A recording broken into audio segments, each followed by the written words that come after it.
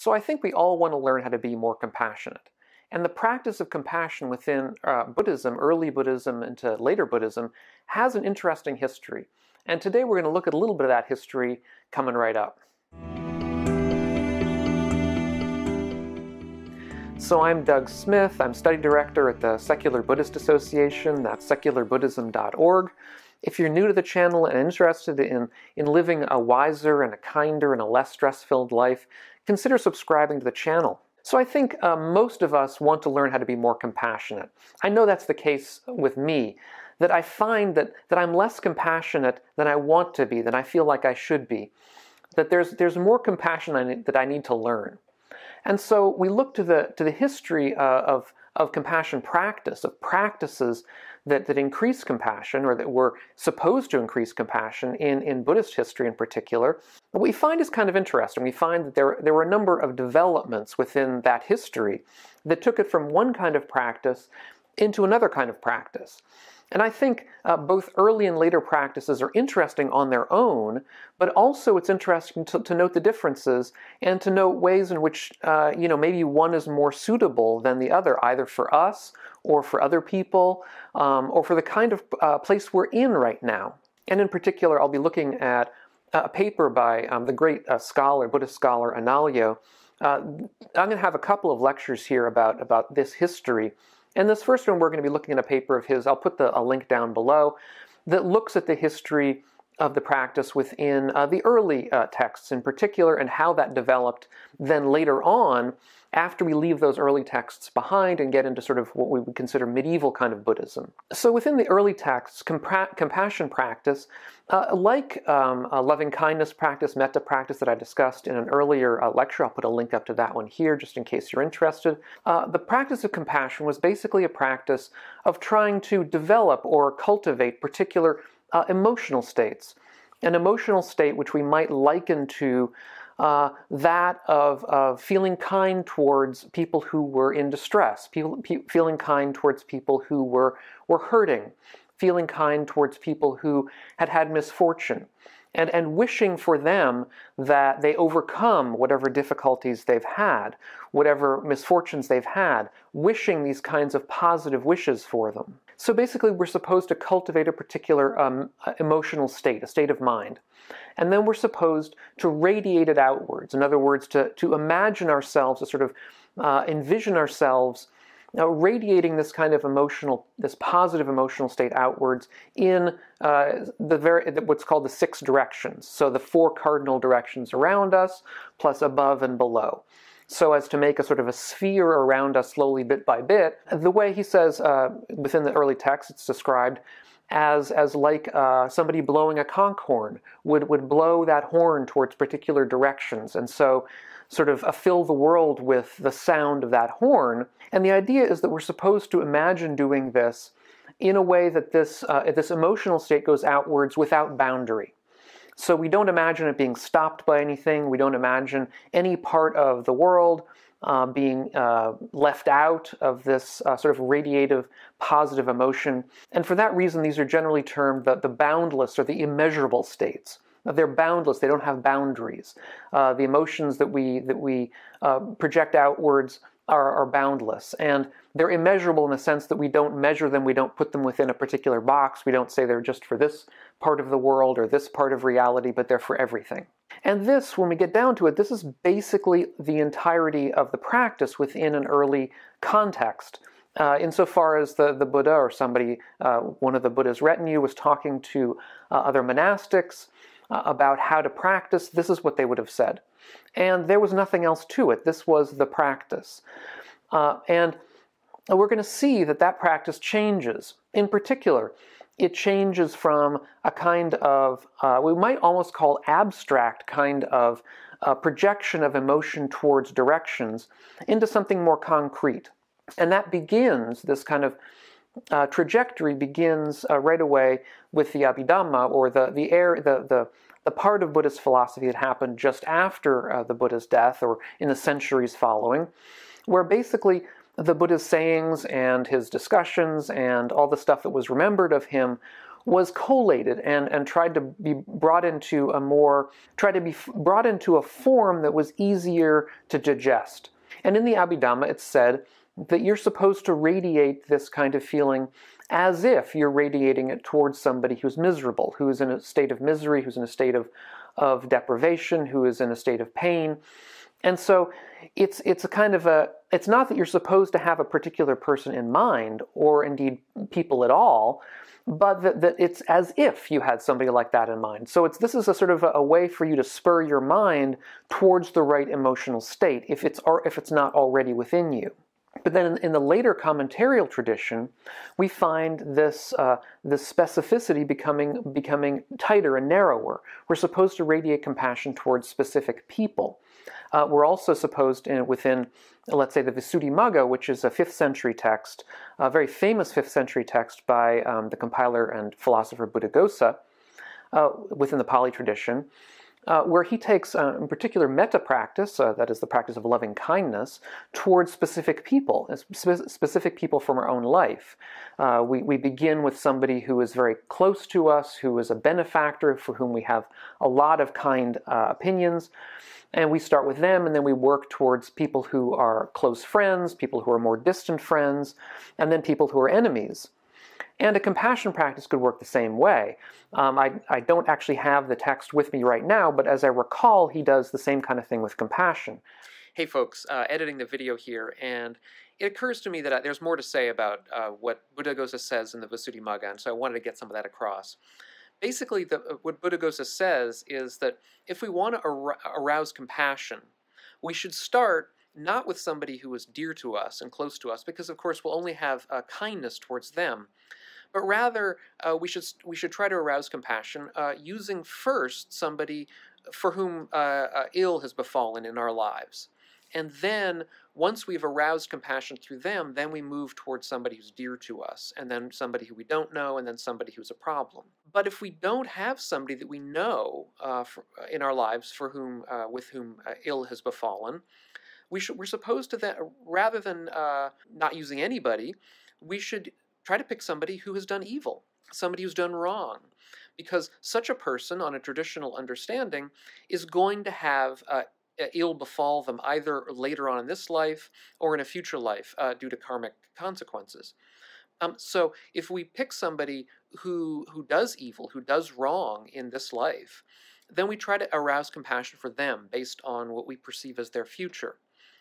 And then again, we then move towards somebody who is dear to us and so on. So again, Buddhaghosa in the Visuddhimagga is using particular people to arouse this notion of compassion within us. We're going from what used to be a general practice, a practice of general radiation in particular direction, to a practice with particular people in mind. And we find the same kind of development actually within a Mahayana tradition, which is separate from the Pali tradition I've just been discussing. It's a tradition within Sanskrit, within a northern Buddhist tradition. Anālayo points out within the Abhidharma Koshabhashya, which is a lengthy treatise by Vasubandhu. And in that text, Vasubandhu actually also does say that we're supposed to take this kind of kindness practice out to people that we know. But, and then this is very, very interesting, what he says within this text is that practice is for beginners. That's not the most advanced practice. The beginner may decide to use particular people from their own experience, from their own life, to do the practice of compassion or loving kindness. And he says that they should do this if they have a kind of a mental defilement that won't allow them to do the radiative practice that we saw earlier from the early texts. That is to say, the practice of boundless compassion is the proper practice. But the beginner, the person with a mental defilement of some kind who is unable to do that, who can't sort of generate the right emotional state within them and radiate it outwards boundlessly, should then begin with somebody that they can radiate towards and sort of start from there. And sort of that will be the stepping stone that will allow them to eventually get to the more advanced practice.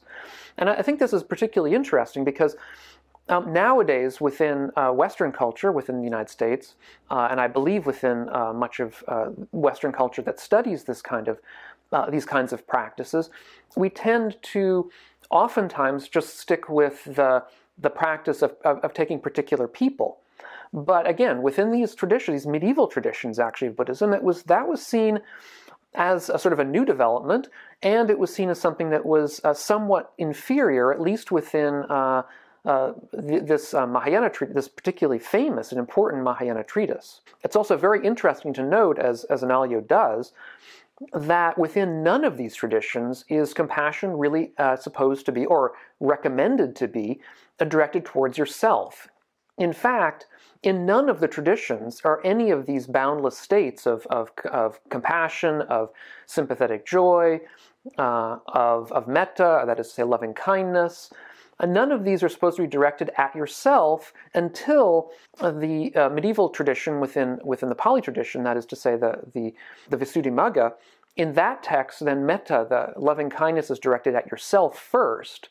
But in none of the other texts, not in the Mahayana texts that he looks at, such as the Abhidhamma-kosha or other texts like that, we don't see the compassion directed at yourself. It could be that it's an oversight. It's possible also that the radiation of these kinds of positive mental states are supposed to just include you by, as part of this kind of amorphous radiation, although that's not described as such. But I think it's probably more correct to say that, which Anālayo does actually, that the self is left out simply because it becomes a problem with the notion of reifying the self, of starting to believe in an essential self. The practice is general. The practice is really not directed at individuals for a reason.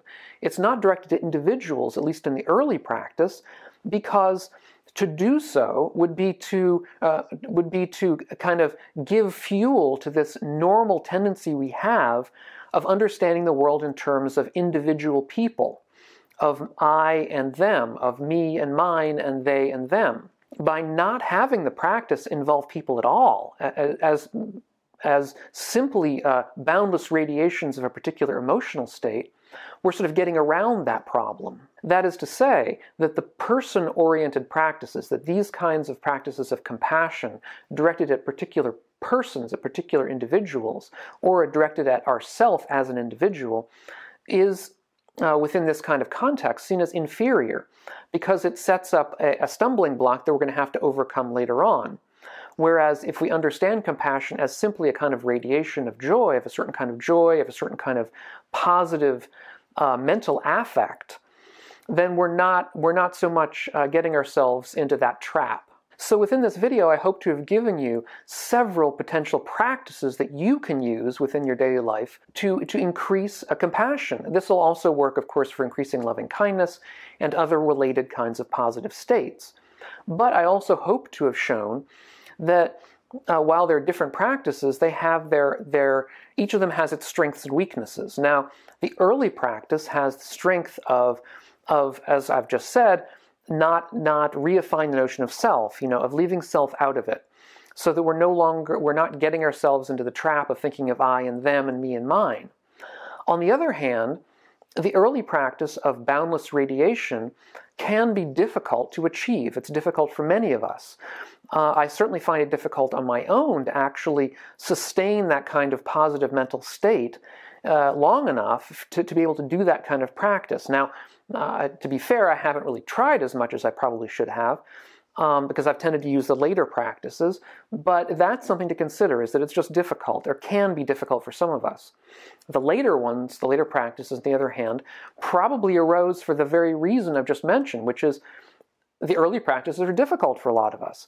And so probably later teachers tried to come up with formulas that would be easier for their students, their monastic students to do, to understand, and to actually manage. So then the positive features of the later practices involving particular people, where we start with somebody, let's say, who is in pain, who we know well, somebody who's in pain that we don't know, and somebody who's in pain that we may think ill of. That kind of practice is one that we might use. And we try to extend compassion to each of them. We try to maintain that kind of compassion for each of them. that would be easier for us to do because at least we have a concrete individual in mind, or ourselves for that matter. So that's a relatively easier practice, but it does have the pitfall of reifying this notion of self and other. So, but I'd be interested in your compassion practice, any of these practices that you do yourself, whether it be compassion or loving kindness or a related practice, how you do it. Do you see, do you use one or the other of these practices I've just mentioned here, or some other practice? Because there certainly are other practices we could use.